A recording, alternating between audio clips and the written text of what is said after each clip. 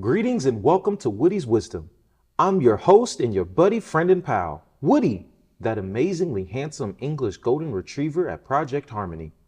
No need to applaud because, truth be told, I'm also pretty shy. So I kind of get embarrassed about all the attention. But even I have to admit, I'm just about the friendliest dog on the planet. Oof! Anybody happen to have treats with them today? Anybody? No treats, huh? That's too bad. Oh well, next time. But you probably also know that I love spending time with neighbors and kids who want to share their experiences and challenges. Today I'm here with my friend Amara, and I think she has some things on her mind. The world can be a pretty tricky place, and we're here to help you and her feel more comfortable about asking questions and talking about challenges. I'm hoping we learn something valuable together. Hi Amara, how are you today? Oh, Woody, I'm so sorry about the other day. I need to apologize to you. Gosh, Amara, I don't understand. What do you need to apologize for? Well, remember when I had that Hershey bar and I broke off a piece to share with you? My parents always say if you have a treat, you should share it with your friends. I thought it was nice of you to share it with me. Oh, not if it's chocolate and not if you're sharing with a friend who also happens to be a dog. Why is that? It's pretty technical. My parents explained it. I just didn't catch all the facts, but they got really worried when I told them about it. Chocolate is really bad for man's best friend. Well, Amara, we canines don't always know what's good or bad for us. If you have treats, we'll only have eyes for the treat. And we don't have any idea if we should or shouldn't eat it. Luckily, I'm okay and didn't suffer because of it. Thank goodness. I didn't give you much because there wasn't much left when I finally saw you, but it could have been really bad for you, and I'm glad I know about it now. I'll check with one of the adults before I offer you anything else to eat. And I know I should always get permission from owners or handlers before I pet any animal. It's never good to just think it's okay. You know what, Amara? This is such a good plan you can apply it to people too. I can? Sure, please always ask permission before you touch people's hair or any part of their body, just like with a pet. It's always the first thing and the right thing to do. And be prepared for them to say no. Even though you may mean it as a compliment, they have a right to refuse your request. This reminds me of a word that we should probably check out. Consent. It means to agree or give permission for something to happen. Neither one of us knew that chocolate was unhealthy for dogs, so I gave you my consent, my permission for you to feed it to me. There are all kinds of things in life that require us to give permission first, like for someone to give us a hug, for instance. On the other hand, there are things we need to say no to. Things that make us uncomfortable or that we know are wrong.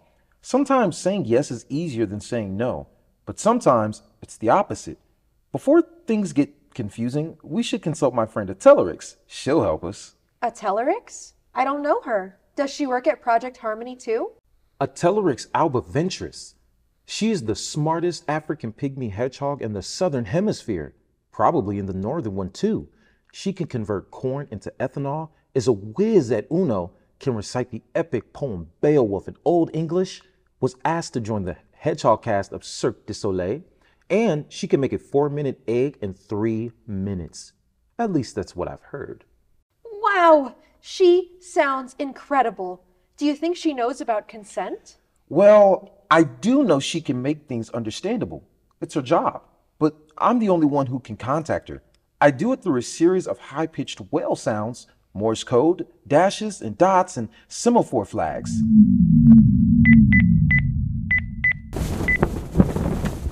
Woody, is that you? Hello, it's been a while, my friend. Too long, Addie. You know, I'd make contact every day if I could, but I realize you're busy. As usual, today we need some help with an important word. Oh, excuse me, Atellarix. This is my friend Amara. I'm pleased to meet you, Miss Atellarix. And I'm pleased to meet you, Amara. I was just about to whip up a batch of dream bars, but that can wait.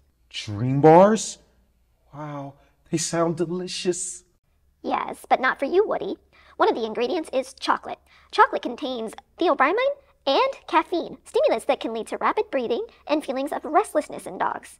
And large amounts can cause seizures and even death. But you'd have to eat a lot of chocolate for that to happen. See what I mean, Amara?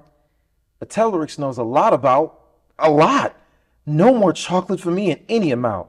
Thanks. So, Atellarix, the real reason I got in touch is because we'd like to talk to you about the idea of consent. Well, you probably already know that consent means to agree to an action, to say yes. Maybe you have 2 pencils and a schoolmate wants to borrow one. Since the pencils belong to you, you need to give your consent to lend one to the person asking, if the answer is yes. Consenting to something means that you agree to it. If the answer is no, then there can be a nice way to say no as well. I would always try to share if I have an extra anything. Or if I didn't, I would ask my friends if they could help. But what if someone was trying to get me to give my consent to something I don't agree with or something that sounds unsafe? Those are incredibly important questions, Amara. It's a good idea to think about how to go about responding. Glad you asked. So can you give me some examples of those kinds of situations? Okay. For one thing, lots of my friends post things online constantly, sometimes more than once a day, and they get a ton of people following them. They are really popular, and they want me to post stuff too. They're always bugging me about it. How do you feel about that? I know posting is a way to make new friends and get known by a lot of different people, but sometimes it backfires and people think the opposite of what you want them to think, like that you're conceited and egotistical and that you talk about yourself too much. Is that what you think? Well, yeah, kinda. I know my friends aren't really like that, but when they post too much and it's always about them, it's what people seem to think. Do you worry about what people think? Woody, I'm in middle school, and in middle school, everybody worries about what other people think. Good point. Do you ever post anything online?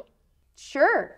Stuff like, congratulations to the 7th grade girls basketball team, or our homeroom won the Halloween door decorating contest. Way to go, room 312. Miss Atellerix, what do you think? Should I do more posting like my friends do? Only if you want to. Amara, it seems like they are pressuring you to validate or approve their actions. They want to be able to say that you agree with what they're doing because you do it too. Have you ever posted anything you didn't feel okay about? Yes. Some of the comments my friends post are pretty mean, and they want me to agree with them online. Then lots of people see these comments. They become public. I know. Sometimes, just because my friends wanted me to, I've posted some mean memes, even about people I don't even know. How did you feel about that? I think I really hurt them. When I would see them in the hall at school, they would look pretty sad. But my friend would always say, if you don't post what I want you to, it means you and I can't be friends anymore. Ow, that's a lot of pressure, huh? Yeah, it is. Amara, no one should ever try to force their friends to do anything. They don't sound very understanding. There is no right amount of posting, just the amount and type of posts that you feel comfortable with. The kind that allow you to maintain a healthy relationship with your devices, the internet, your friends, and even people you don't know that well. What would you like to say to your friends? Now? Well, I'd like to say, hey, I understand that you feel badly about something that happened between the two of you, or you would never write anything so hurtful. I hope that you can work out your differences face to face before you post anything bad. But I'm uncomfortable with making an enemy of somebody by saying mean things about them online. They can just as easily turn around and write something terrible about me, or worse, make up something untruthful. It's how rumors get started and nothing ever gets settled.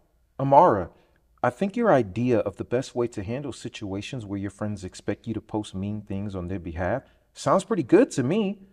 Number one, suggest that the two who are involved in whatever the argument is try to work it out before the situation gets out of hand. Number two, let your friend know that you understand how they're feeling. Number three, always tell the truth about how you feel. What do you think, Addie? It's always best to tell your friends the truth, and it's good to validate their feelings the way you did, Amara. You said you understood that something had happened that involved the two of them, something that had obviously made your friend feel misunderstood, angry, or sad, but that it was between the two of them, and working out a solution face to face would help them keep the situation from getting worse. Nobody likes to hear the word no, but sometimes it can be the most important 2-letter word in the English language, and sometimes the hardest to say. Just realize that you might have to say it more than once to finally get the point across. What do you mean exactly? I have an example. Do you mind, Addie? Of course not. Woody, let's hear it. Well, we dogs can't say no, but we can react in a negative way. When people just march up to my face and then pat me on the head, I don't like it. So I shy away from them. I know they're trying to be friendly, but it doesn't work. Allowing me to come to them and to get to know them first is best. Then affectionately scratching me under my chin is the way to go.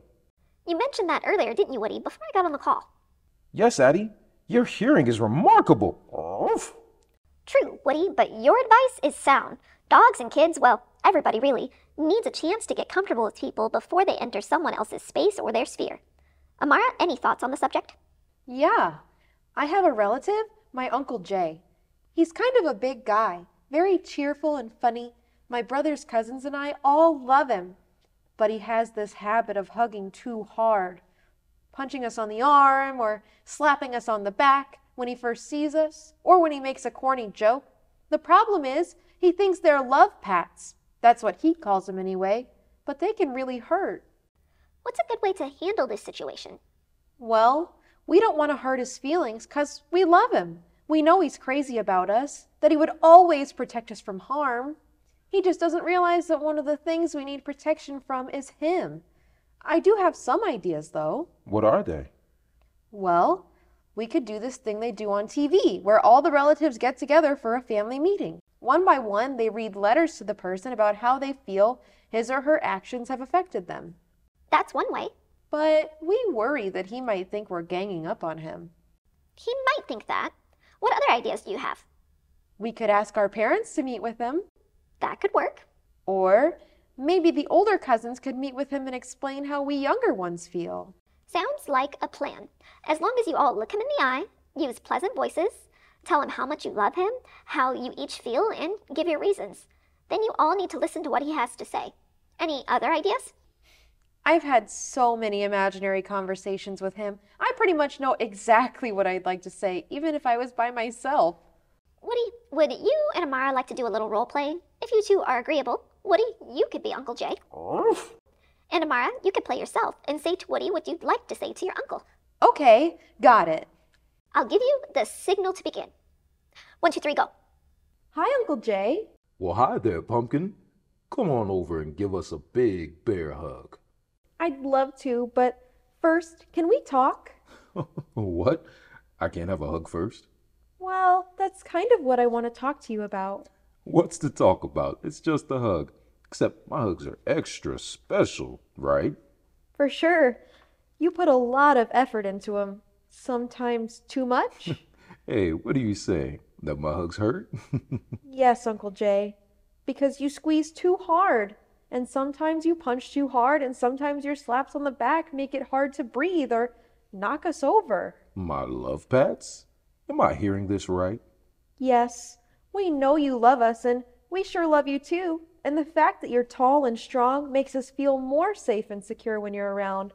But we just need you to take a second to stop and think before you deliver one of your love pats. I had no idea. Why didn't you ever mention this before now? I tried, but I didn't do a very good job. None of us want to hurt your feelings. You support and encourage us, and we didn't want that to go away. We just want it to not hurt to be around you. You know I would never want to hurt any of you. All of us know that, Uncle Jay. I'll do my best from now on. Thanks for letting me know. Wow, that was hard for both of us. Hard for you to deliver the bad news and hard for me to hear it. But I needed to know about it. And you were brave and honest. I'm proud of you, Amara. Thanks, Uncle Jay. Amara, great job. Would you feel more comfortable now talking to your uncle? Yes, I would. That was amazing. Thanks, Woody. You really sounded like my Uncle Jay. Well, thanks, Amara. Glad you were able to put your thoughts in order. Like you said earlier, if you really listen to the other person, it helps a lot. Then you know what to say next. Amara, you did all the things we talked about. You looked him in the eye, you used a pleasant voice, you didn't get emotional or loud, you told him how you feel, and you gave him your reasons, and you listened to what he had to say in return. You know, there are times when you need to act quickly and decisively, maybe even loudly and physically. Times when logic and being polite won't work. Do you know what I'm talking about? I think you mean in dangerous situations, when somebody tries to get you to consent to things you don't want to do, like maybe get into a stranger's car. You're right. We're talking about personal safety now.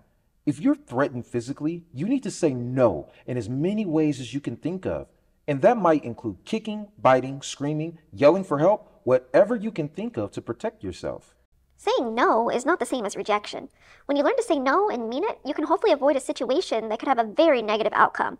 But you also can begin to develop confidence, independence, and self-worth, and those are all valuable qualities. Agreed. Woody, can you recap what we all learned today? Oh, there's a lot. Hope I can remember it all. You know we'll help, won't we, Amara? Of course we will, Woody. Okay, I'll give it the old college try. Woody, did you go to college? Not exactly. But I did achieve an advanced degree in obedience school. The old college try is just an expression that means I'll try my best. Here goes. Well, the first thing we discussed was the meaning of consent, saying yes to something we are okay with or we agree to go along with. If we do not give our consent, it means we can't go along with what others expect. Okay, next. Just because others expect us to give our consent to something doesn't mean we shouldn't listen to our own inner voice or our instincts. If we don't want to put a lot of personal things online, or we don't want to go along with the crowd and post mean comments, we can say no without ever raising our voices or being angry in return. We just have to mean no when we say no, even if we just have to say it more than once. That's such good advice, Woody. Is there more? Sometimes you don't have to say anything. Just look them in the eye and stand your ground. What's that called again, Woody? Nonverbal communication. Oh yeah, nonverbal communication. One more thing. Be open to people expressing their opinions. We don't have to agree with them, but if we give them positive feedback for being honest, it will help us all share our thoughts with confidence and respect. Miss Atellerix, do I have your consent to ask you some questions? Of course. What would you like to know? How do you turn corn into ethanol? Isn't that the stuff that's in gas station fuel? Well, it's complicated, but here goes.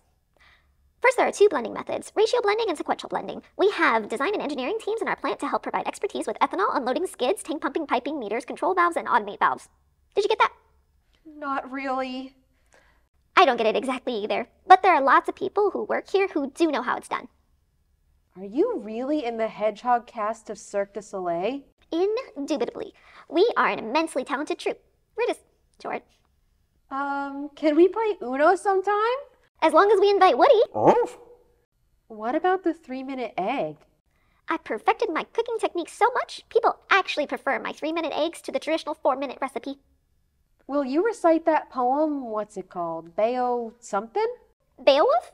Are you sure you want me to? It has over 3,000 lines. That's okay. I'll take your word for it. Oops, look at the time, gotta go now. It's been fun exploring the idea of consent with you two. Stay safe, and remember, Woody, no chocolate. no chocolate. I'll remember too. Thanks for introducing me to Addie, Woody, and I appreciate all your help. And thanks to everybody for tuning in. Bye for now, friends. Remember, all the folks at Project Harmony have your back when you have the need. We look forward to the next time we can be together. Oh! Thanks for listening to Woody's Wisdom. Our show is produced by Project Harmony and Respect. Cool. Okay.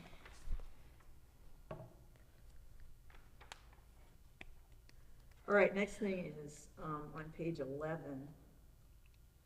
Saying no is not the same thing as rejection. So this is an Atellerix line. When you learn to say no and mean it, you can hopefully avoid a situation that could have a very negative outcome. It's only like half a page below the Uncle J scene. Oh, not too far. Is this stuff that I already repeated? I don't remember. That you already repeated? Mm-hmm. Uncle J. It's really a segment where it's Woody and Amara and Atellerix. I have the line about getting to a stranger's car, Oh, I see it. and there's a Woody line, and then there's You're yours. right. We're So talking about start personal with the safety rejection now. line. Say no. Oh, sorry, say it again? So start with the rejection line. Yeah.